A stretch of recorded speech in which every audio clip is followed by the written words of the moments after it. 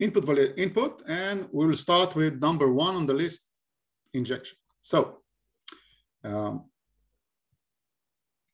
let's actually split that into 2. And down here, I'm going to run the server.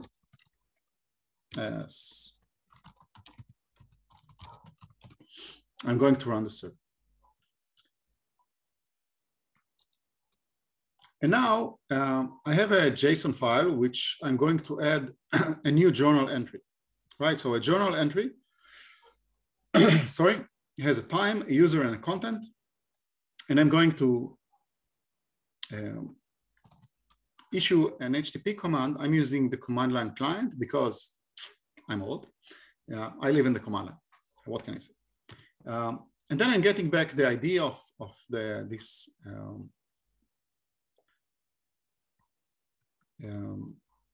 journal entry. And if I'm going to localhost 8080/last, this is an endpoint with the last entry.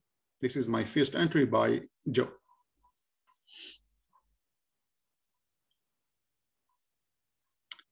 Now let's do it again, but this time with entry number 2. And now we see that something bad happened to the server. And also, when you go here, we found out no entries. My entries were deleted.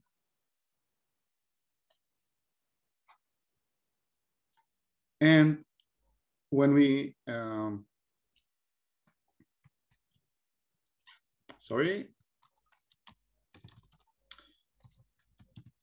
we look at add to, we see that it has what is known as an SQL injection, right? So there is this sign, and then we say drop table, and adding a comma.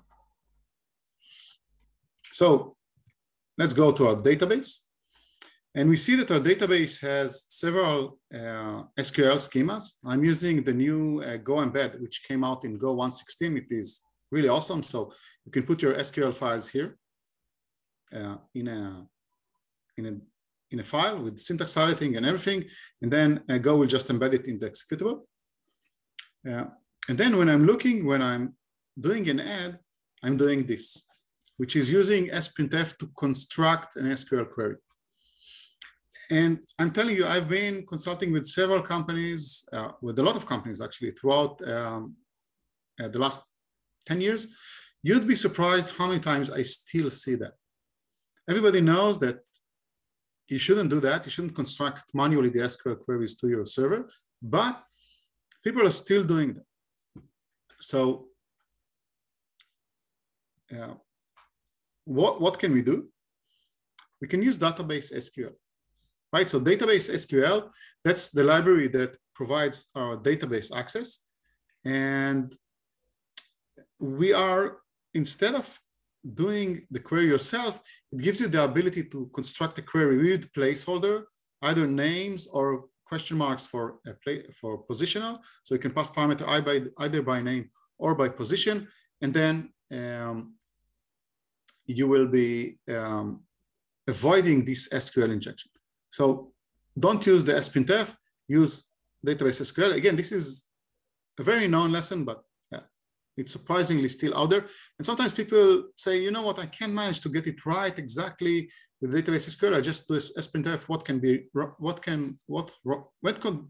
go wrong? And things will go wrong. There is a question about the repo, where the code is.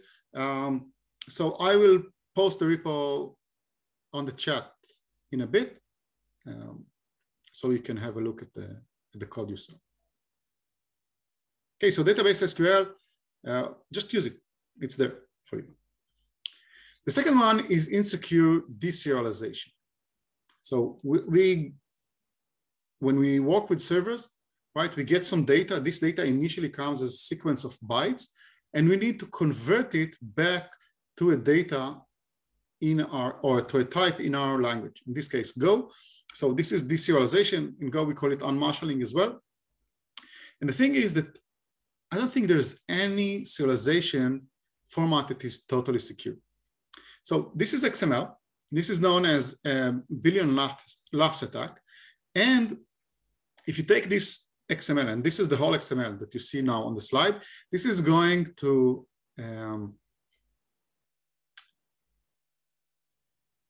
expand to about 3 gigabytes of memory. In some languages and some XML parsers are vulnerable to that. The one in the standard library actually is not. So good. I tried it out, you know, just to check. But again, someone might find another way of attacking them, right? And there's also zip bombs and YAML bombs and many other variants on the same thing. It can be even simpler than that. There was a case where Java, when you gave it this exact floating point number, it would hang. Either if you put it verbatim inside the Java source code, the compiler will hang, or if you call parse float on this exact string, Java will hang. It will enter, and that's it. And I remember this one specifically because I worked at the time at the company, we had the Java servers. And I was reading about it in the morning, and I told one of I was doing, you know, water cooler conversation with one of the ops team, and I told him about it. He said, "How funny." And then he came to me at lunch. He said, "You know what? Thank you very, very much." And I said, "Why?" He said, "Because we started seeing our web server getting stuck one after the other. Someone was sending this exact value in the HTTP headers, the language header, which has a floating point numbers, and the server was getting stuck when it tries to pass that." So even when you have something which looks really simple and you're doing your own serialization, people might find vulnerabilities in that.